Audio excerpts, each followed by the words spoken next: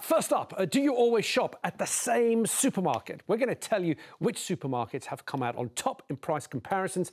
And we want to hear from you. Where do you shop and why? Do you always go for the cheapest, or do other things come into play? And Chef Dean Edwards has got his own tips on how to keep prices down at the supermarket. So get in touch if you've got some great hacks to share with the rest of us on how you get the best deals. After that, we're going to be discussing, are 1% deposits a good or bad idea when it comes to getting a mortgage? More than ever, young people are struggling to get on the property ladder. And with rising house prices, it's even harder to save enough money to cover the deposits needed. So is a 1% deposit the answer, or would it make the problem worse and actually push house prices even higher? We'd love your thoughts of that, particularly if you're struggling to buy a house yourself or you're just getting into the market. Get in touch.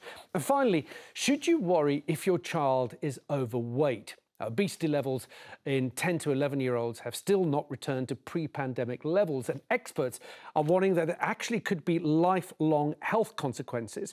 So Dr. Anita Raja will be joining us to give some advice, but maybe you're out there and you're worried about your own child or your family member with obesity issues. So pick up the phone and give us a call and ask your questions. 0207 862 2222 is the number that you need. Calls from landlines may cost up to 16 pence per minute, plus any call setup fees, and calls from mobiles may cost considerably more. We're also on Facebook and Twitter, of course. Search for Jeremy Vine on 5. Use the hashtag Alexis Conran. And you can also email me, alexisconran@channel5.com. But first, do you always shop at the same supermarket? 0207 862 2222 is the number that you need. Pick up the phone and let us know. The price of food has skyrocketed recently. It's it's more important than ever to make sure that you're getting your money's worth. But for a lot of people, convenience or habit mean they have got to go to the same supermarket every single time. And that could actually be costing you hundreds of pounds. We're joined today by Chef Dean Edwards to share his tips on how to get the best out of your supermarket shop. But first, let me ask you two. JJ, did you go to the same place every time? Yep, I go to Sainsbury's for the main shop. Yeah. On a Sunday, for Sunday roast, M&S or Waitrose. Treat myself on a Sunday. Oh, yeah. I see. Isabel, are you stuck with one place? I love a supermarket. The bigger, the better. And right. I lose all discipline in one of those hypermarkets, like the massive ones. Yeah. So there's a really... You start buying shoes. Oh, you've only come in for potatoes. You've bought a printer and some shoes. Literally, there's a huge one on the Isle of Wight where we go on holiday a lot, and I'll go in and I'm like, right, I need to get some potatoes and some milk or whatever. I'll be coming out with a canoe. Dean, it is an issue, though, isn't it, that for a lot of people, they don't have the choice because they'll go to the one that's nearest. We spoke many times on this show how the local versions of the bigger supermarkets, your Tesco Metro, your Sainsbury's Local, charge sometimes up to 40% more for the goods that are in the identical item in the bigger store. So actually varying where you shop could actually end up saving you a lot of money. Absolutely. I think the main thing is what people are more concerned about is the convenience, isn't it? So, yes, by shopping around different supermarkets, you know, because they change from week to week. You know, there are offers and bargains on in different supermarkets. So you can, if you've got the time and inclination, you can shop around and you can save a fortune. But I guess you have to value your time and how much do you value your time? You know, and petrol money as well. If you're kind of going around 3 or 4 different supermarkets, it might be not quite as cost-effective as you might think. As a chef, you're stuck between a rock and a hard place, though, aren't you? Because you've got to have the quality of your ingredients because the way you design your menu, but then price comes into that because you may want to cook something your customers may want to have, but actually price forbids you from putting it on the menu. Yeah, absolutely. But I think for me, my speciality now is really family food and home cooking. So I can really relate to the struggles that people up and down the country are having. And I've been in that position myself where, you know, money is so tight that the important thing is putting something really delicious and nutritious on your table. And I think, yeah, by shopping around, you can really kind of make savings, but it's not always as easy as that for people. OK, well, let's have a look at the most expensive supermarkets there. So we're going to go from the most expensive to the cheapest. This comes from Which magazine and were released earlier this month. No surprises, Isabel. top of the list there, Waitrose. And it is a different shopping experience. Is it? So, yeah, we've got a Waitrose not too far from us, and I very rarely go in there for the reason that it is that much more expensive, but it's quite nice going in there. They're just a bit, they tend to be a little bit smaller. Obviously, you do get some really big ones, but yeah, I feel like the food is a bit higher quality. And for me, I'm really passionate about farm animal welfare. Okay. A bit of a quirky thing about me, I actually really do care about those chickens and the pigs and the cattle and so on. You still eat them though? Yeah. So, well, I don't eat much of it. Do you know? So Okay, I'm very, very choosy about what we buy. And Waitrose has amongst the best animal welfare standards from its farm suppliers, as does M&S. The further down you go to the cheaper supermarkets, they put less of a premium on higher animal welfare standards. So if that's important to you, then Waitrose is a good one. So Waitrose at the top. This is for the same shop. It came at £94.94. Then, as you see, Ocado, which I think is M&S now, Morrison's, and then Tesco. Now, important to say that all these prices are without the cards that you can use. So without the loyalty cards. We've done items on the show before about how loyalty cards can help bring those prices down. So these are without a loyalty card. Now, JJ, let's go to the cheapest one. So it is no surprise that Aldi topped that list. It's always a fight between Aldi and Lidl. They're always between Aldi and Lidl. Then you've got Asda, and then in fourth place, you've got Sainsbury's.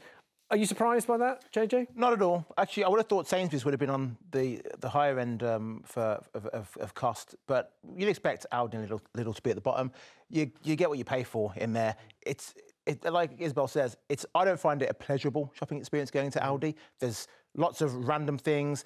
There's no brands of anything. Yeah, canoes. You go in there. There's a camping chair sometimes for sale. Not enough canoes. Not enough canoes. I don't like shopping in Aldi or Lidl. Boring. But for basic staples like cornflakes, Yeah. I wouldn't mind going to Aldi and Lidl. Do you actually buy cornflakes? No, I don't. I don't. Such an old-fashioned example, right? Let's hear from people at home who are getting in touch. Ray in Nottingham. Ray, good afternoon. What would you like to say? I'd like to agree with what you've said about you must shop around. Yeah. I'm a pensioner in my late 70s. I have eyesight problems, so I can't drive. So I have to shop where I can. Right. But I don't mind catching 2 buses to go and get what I want from where I want. The biggest problem, apart from price, is have they got the product?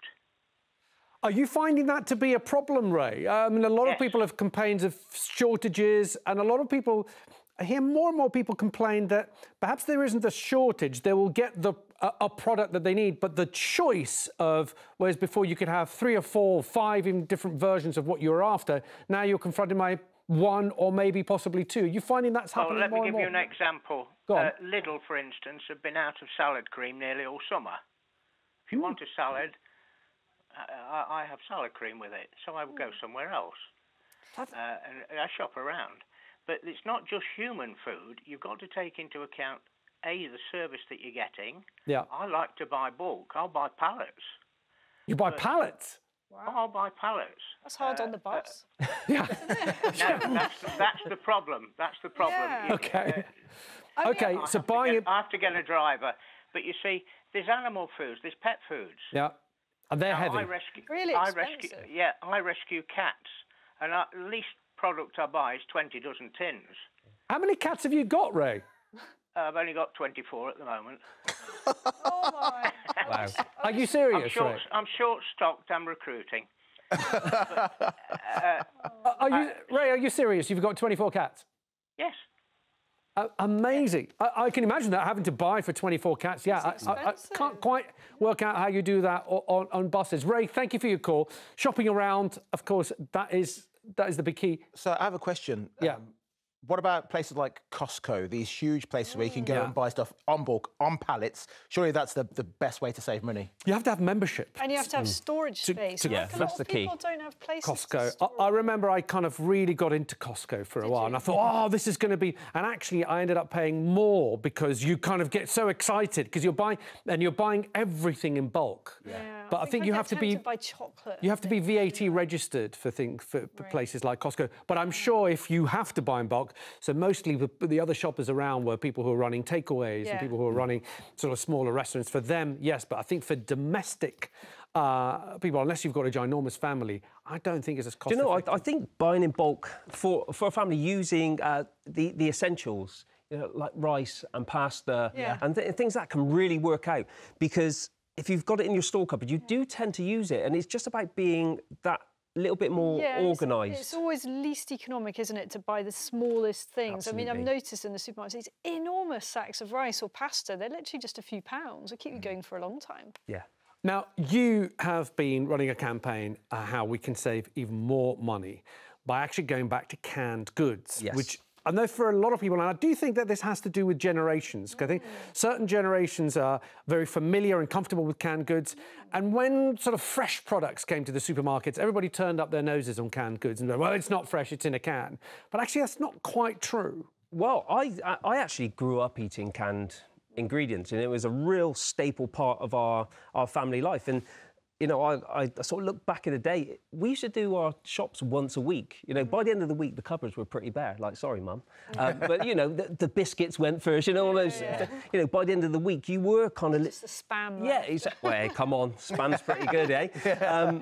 But I do think that by using canned ingredients, it can really add to your family meals during the week. Now, when I was a student and money was so tight, you know, you can afford a little bit of chicken. And I always used to use canned ingredients as a way of making my meals go further, kind of, you know, and just really maximising that kind of nutrition and taste within the recipes. I used to eat, as a student, canned ravioli. I'd literally eat it out of the tin. I can't believe it, looking back. Alphabetti pasta, there we go. That on toast, basically. I lived off of that for a bit. Let's have a look at some of the prices, because it really can make a big difference here. So fresh peas, £1.75.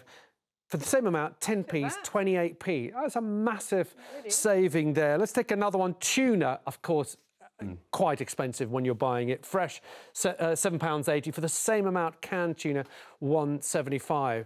There's a huge difference. Huge difference, which in the long run, of course, save you a lot of money. One last one, because I do love a bit of a, you know, when you're looking for something sweet, fresh peaches, canned peaches, I think can sometimes be even nicer than fresh peaches. They're in the syrup. They're in the syrup, a little bit of yoghurt. But look at the difference. Fresh peaches, £3.20.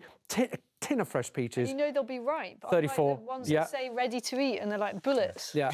I think on average, you can save around 50p per item as opposed to using cans. So, you know, if you haven't got the budget, I think it's absolutely fantastic to use these ingredients as a way of making your budget go that much further. But it's not even above that. I think having both canned, frozen ingredients alongside your fresh, because we throw out an incredible amount of food in the UK. Let's take another call. Susan's got in touch in Hertfordshire. Susan, good afternoon.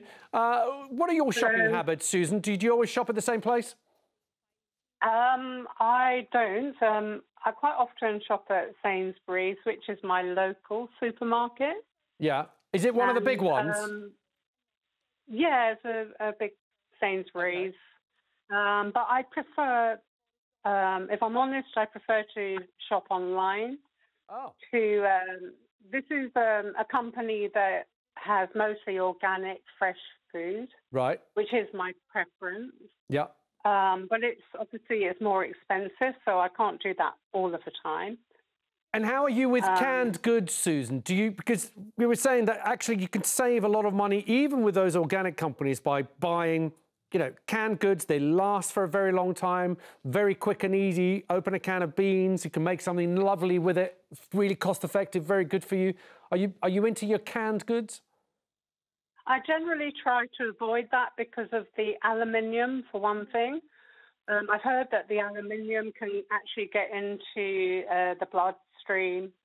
And also, because if it's got... I've never heard of that salt, before. Yeah, I have.